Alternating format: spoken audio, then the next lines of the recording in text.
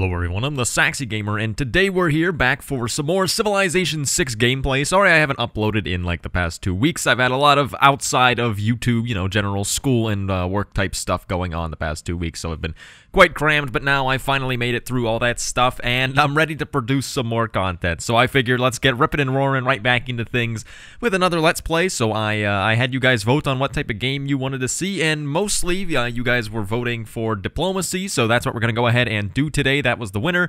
Since domination was in a close second, that's probably what I'll do for my next game, but I decided, let's not just do any old, just diplomatic game. Let's spice things up and play one of the worst leaders in the game. Let's play Tamar. So Tamar is, she's either a religious or a diplomatic leader that you can play her as. She's pretty bad for just about anything else. She's honestly not even that great at either diplomacy or religion as well, because her bonuses will give her extra faith after declaring a protectorate war, which is not something that I tend to do a lot. The one good thing that does make her good for diplomacy, though, is that she does get double envoys in city-states that are following her religion, so it can become easy to become the suzerain of a lot of city-states and then obviously get a lot of diplomatic favor. Everything else in her kit is pretty god-awful. I mean, the only nice thing now is that she does get additional production towards defensive buildings like walls, and she is able to chain together golden ages a little bit better, so hopefully we will be able to do that today. So we're going to go ahead and play her, playing on deity, and I think for the map type, I think I actually want to play on Pangea, just because I don't want to have to, or do I want to play on Pangea? Yeah, I think I do. Just because I don't want to have to walk around to go across the ocean in order to be able to convert all these city-states. If I can find Pangea, that would be great, but I'm really struggling right now. There it is. Do standard map size for the game modes. We are, of course, going to play with the new Barbarian Clans mode.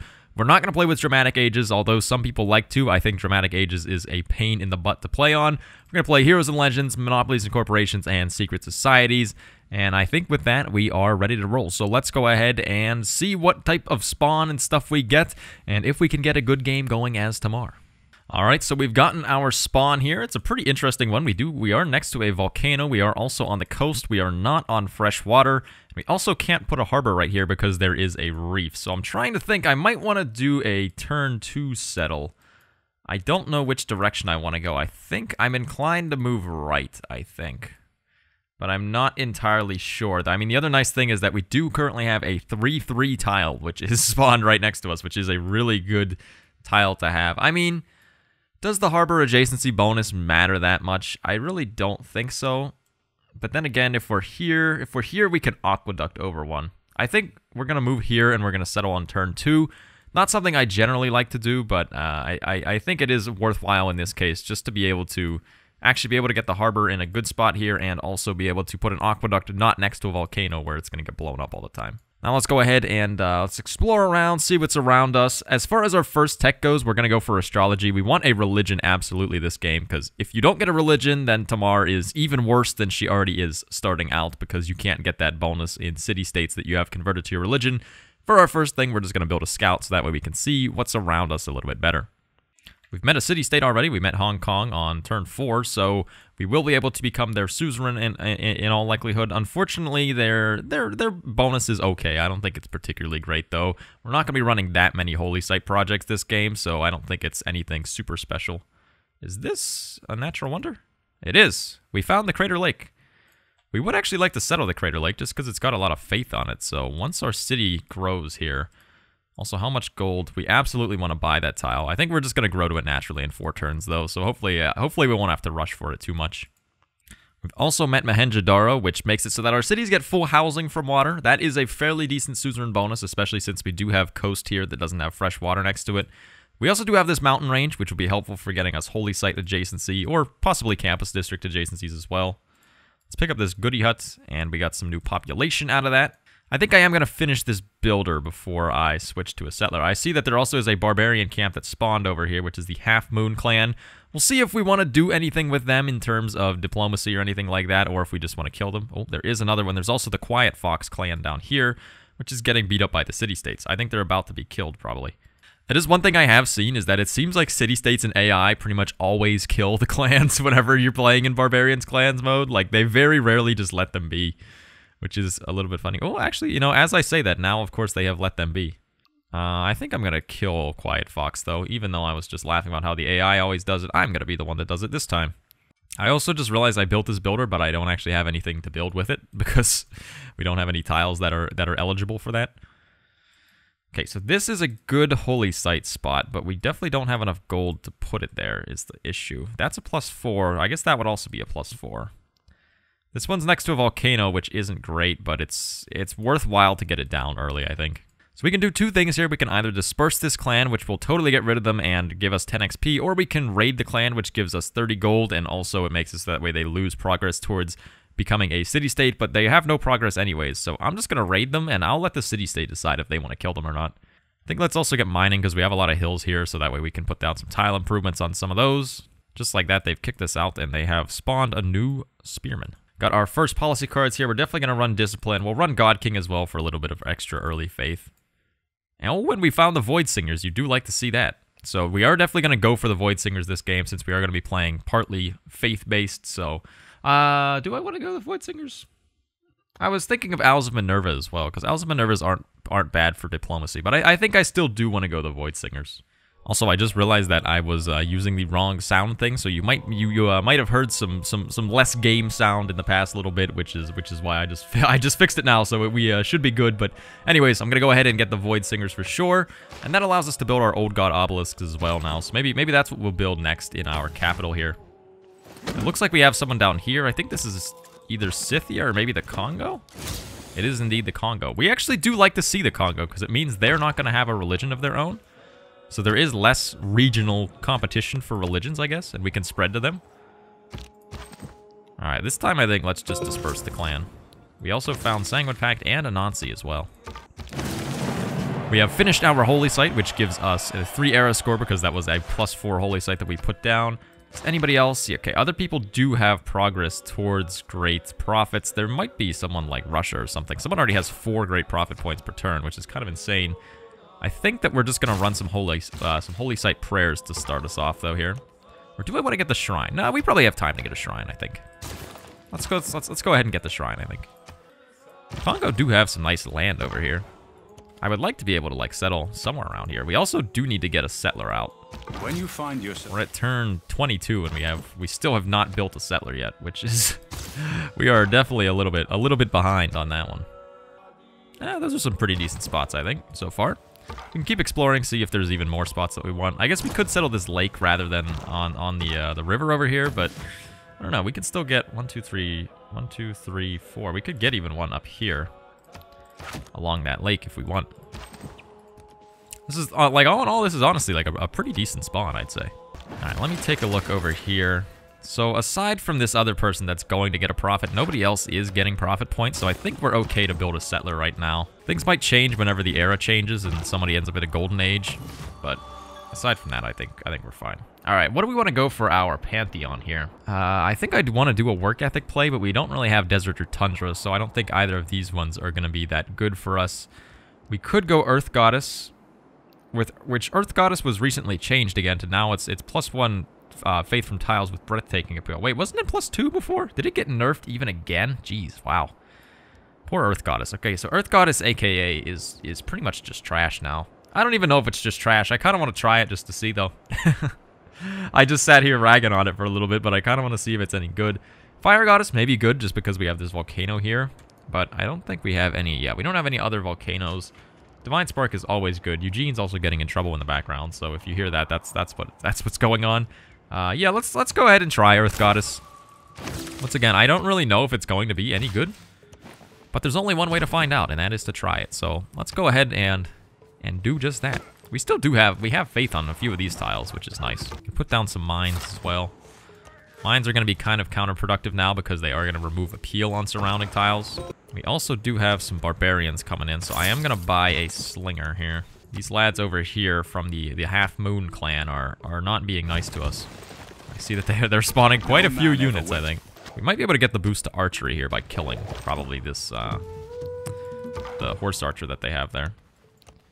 Found another goody hut. I hope that there's, but we might be on like a peninsula over here, so maybe there's nobody that's on the other side of us. Okay, we finished our settler, but we absolutely cannot get them out.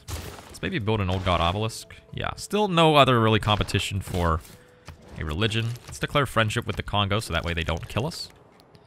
And that is still a settleable spot. I actually might settle that one first, just to kind of secure the land, to make sure the Congo don't come and start to expand towards me too much.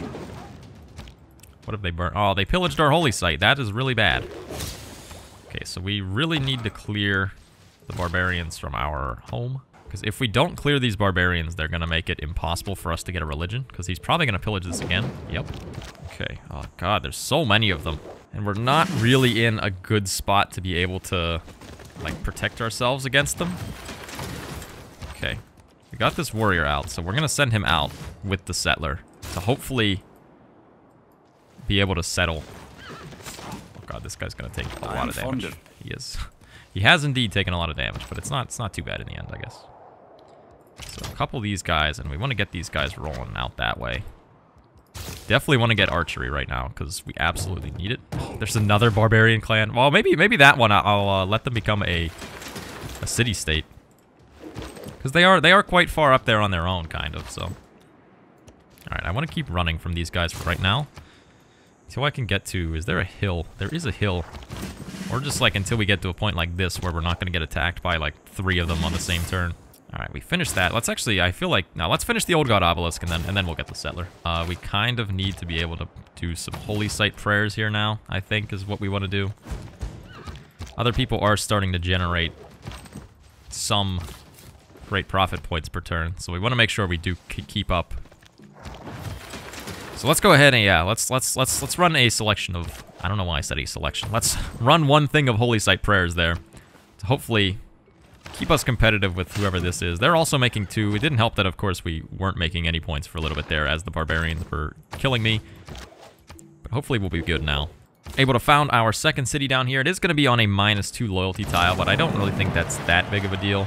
Yeah, it's rebellion in 25 turns. I guess the one thing I didn't think of is that we are probably about to go into another era when Congo's probably going to get a golden age. So let's go ahead and try to get another governor title. We can also become the suzerain of Hong Kong already, which is quite nice. So there is more land over there. Wow, there's lots of barbarians that have spawned this game, I feel. I don't know if I'd say more than like usual. Okay, well, I'm starting to maybe think more than usual, especially in this location over here. Alright, so one more thing of Holy Site prayers will get us our religion. Oh god. One more turn till archery, and then this will also make this at least a little bit easier to deal with, hopefully. So Congo, okay, Congo as well is in a normal age, which makes this a little bit less scary.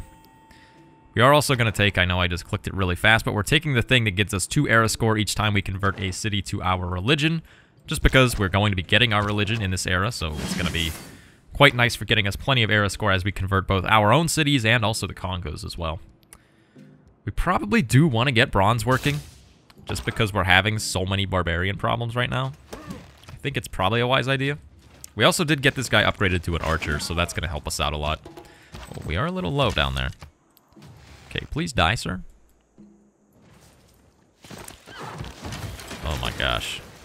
Alright, we got our great prophet, though. We really cannot send him to the the holy site to actually found the religion this turn, but very, very shortly we will be able to.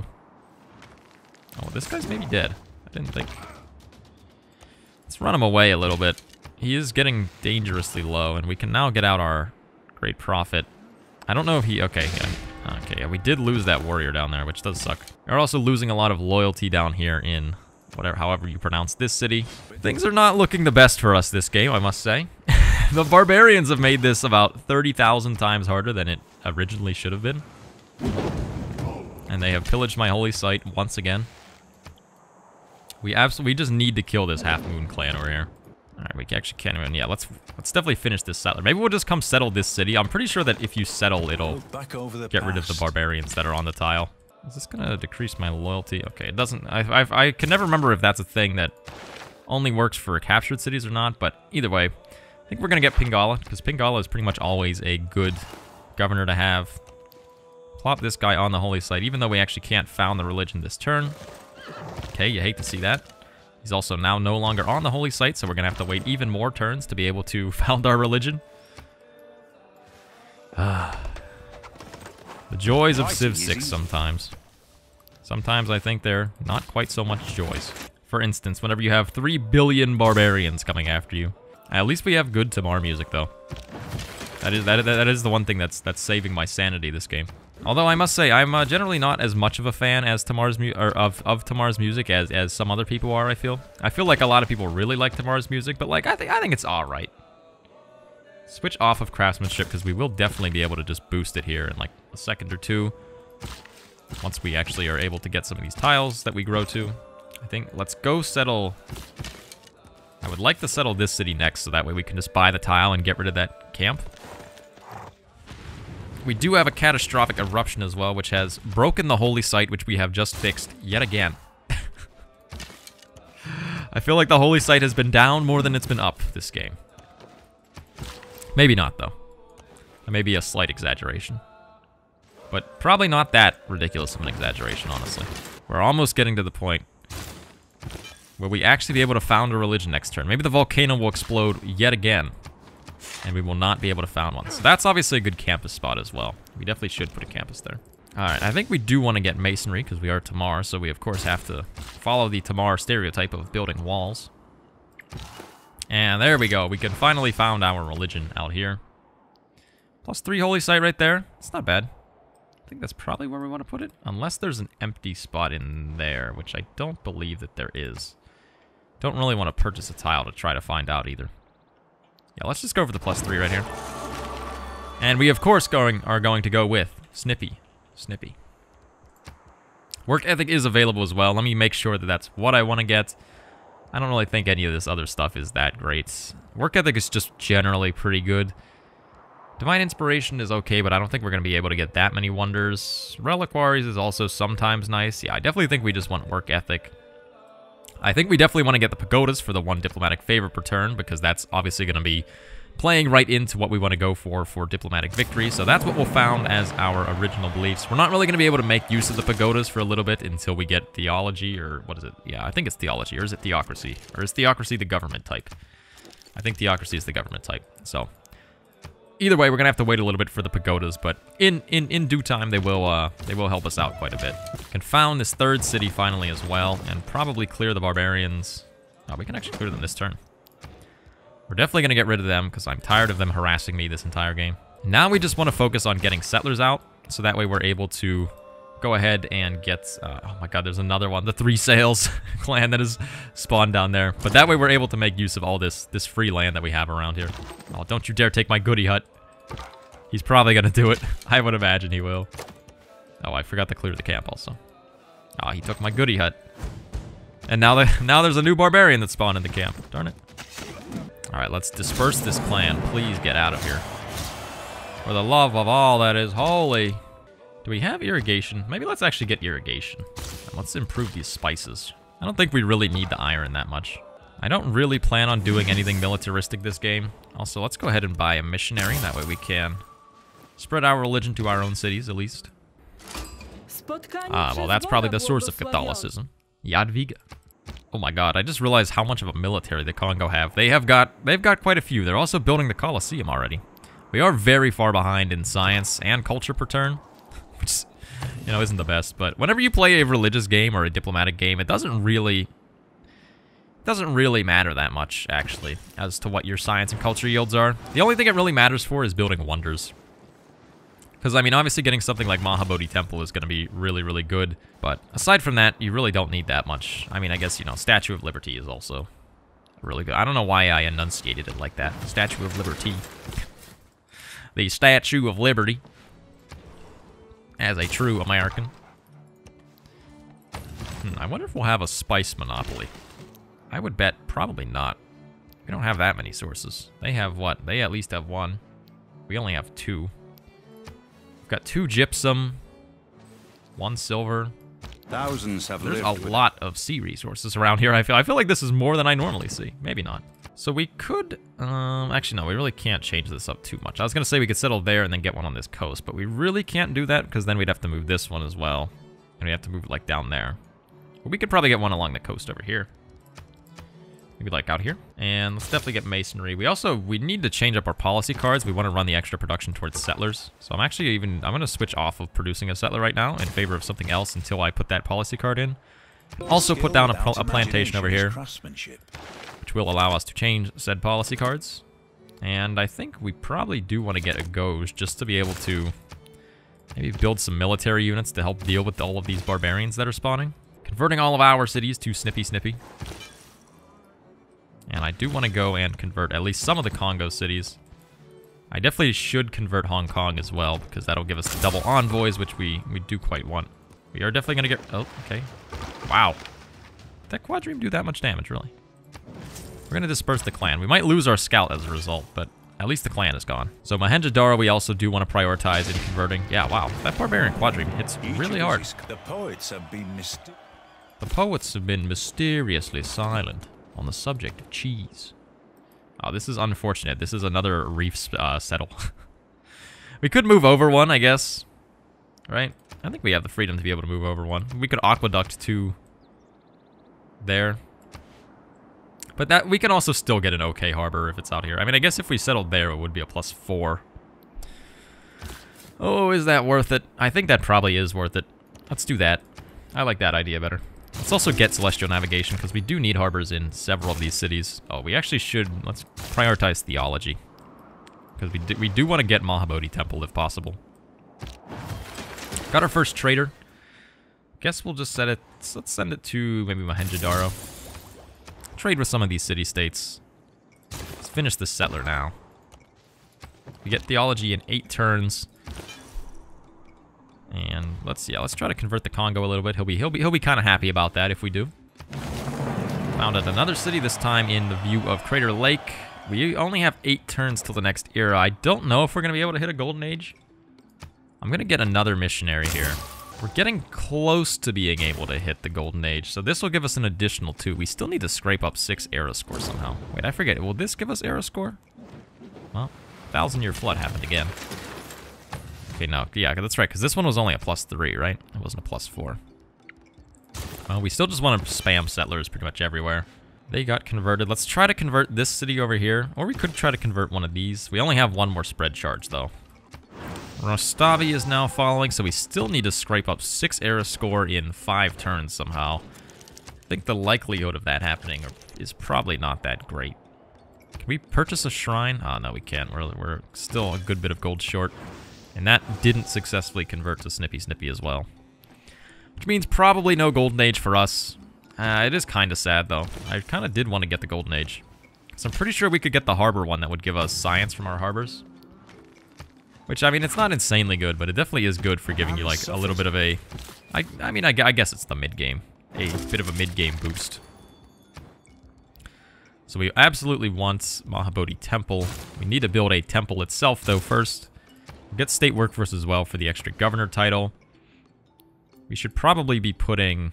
Yeah, we definitely should be putting holy sites around... Whatchamacallit over here? I think maybe we'll do one here.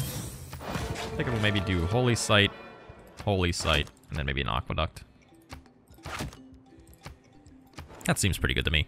Alright, let's try to become the suzerain of Mohenjo-Daro as well. Let's also try to convert Mohenjo-Daro. I don't know where Jadwiga is. She's definitely south somewhere. Oh, there's another city-state down here as well. It's Nanmadal. Nanmadal as well is not that bad, because they give you the, yeah, districts on coast or lake give culture. Which, I think that these ones do count as lake tiles, if they're next to Crater Lake, so those ones will be able to give us culture if we become their suzerain. We have another catastrophic eruption over here. That has, oh my god, it has obliterated the holy site. It is equally important. It's also gotten rid of a lot of the faith yields because it got rid of the woods. Man, we're not getting the best luck this game, are we? I think we still do want Exodus of the Evangelist, though. It actually looks like the Congo might be trying to get rid of them. Okay, so we can also get Chorus on Void Singers, which is good. It'll help our science and culture yields. We're really not making that much faith per turn, though, right now. We only have 16. Which means we'll get, what, like 2 extra science and culture? I mean, it's better than 0, but, you know, it's obviously not that great. We do have 42 Diplo favor, so we should be able to influence this vote quite a bit. Let's maybe vote for ranged. Oh, God, this one is impossible to predict, though. No luxuries almost always wins, I think. This one is... It's borderline impossible to be able to gauge which one is going to win this, just because there's so many options here. Let's vote for maybe no gypsum. I know we have gypsum, so that sounds kind of counterintuitive, but I'm just kind of throwing any guess at the wall. Oh, it was mercury, dude. I was thinking about mercury as well, but then I decided against it. Wait, oh, we actually lost both of these. That's really bad. Sorry about that. I am back. Hannah called me and asked me if I wanted Starbucks, and of course, I can't say no to a nice sugary drink whenever I'm sitting here playing some Civ. So now I'm all cozied in here with Big Gene and some hot chocolate as well. So what do you say? Let's go ahead and get back to playing some Civ. So we're about to found this city over here. So let's go ahead and do just that. We now have founded Batumi. How many more settlers do we need? We need at least 1, 2, 3. We have 1 in production, so we still got a few more to go. That's right. Yeah, this we were about to build. We're trying to build Mahabodhi Temple, but we are getting ravaged by this volcano here that is still active, and Eugene is also walking around trying to ravage my workspace. We're offered gypsum. I don't think we want to take that deal, actually. Just because we already have 2 gypsum in our land. The unfortunate thing is that we didn't win any of those sessions of the year. We didn't win either of the votes for the World Congress in the past session, which means we're going to be behind in terms of our progress towards a diplomatic victory. So a few people got 2. We were one of the only people that didn't win either of the votes, which is really unfortunate. It is actually really important to get those early wins in the World Congress because, you know, that adds up because the next vote's going to be in 30 turns. So we've effectively lost 30 turns worth of progress by winning 0 votes there, which is really, really quite bad. Let's go ahead and finish the temple here. Let's go ahead and get currency. Probably will take military tradition just because we have the boost. And for our first government, I think we're going to go classical republic here. So these were rebalanced a little bit in the latest patch, but I don't think that there are really any major significant changes. There's just been some minor things, minor change-ups with the policy cards, things like that. The other thing is that Monarchy does now give 2 diplomatic favor for every Renaissance wall. Since we are playing Tamar, we are definitely going to go for that. So that's another thing that I didn't mention at the start whenever I was talking about why I wanted to play Tamar. So because of that change, it now means that we get diplomatic favor from our walls themselves and also from Monarchy. So that's going to add up quite a bit. So let's maybe see if that's any good. And I think this is what we're going to run for our policy cards. We want scripture since we have work ethic especially. I don't necessarily know if we need a gauge, but it's not bad to have. We probably should produce a few archers or something like that just in case. I don't think anybody's going to attack us this game because we are friends with both people, but you never know. Or if any more barbarians creep up. It looks like this one up here. So this one is leveling up to become a city-state. It says, wait, 20 plus turns still.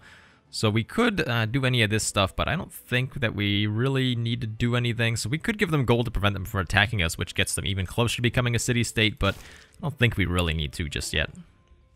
Thank you everyone for watching this episode of the Tamar Let's Play. If you enjoyed the video, feel free to like. If not, feel free to dislike. If you're looking for some more Civilization 6 content, feel free to subscribe. Thank you for watching, and goodbye.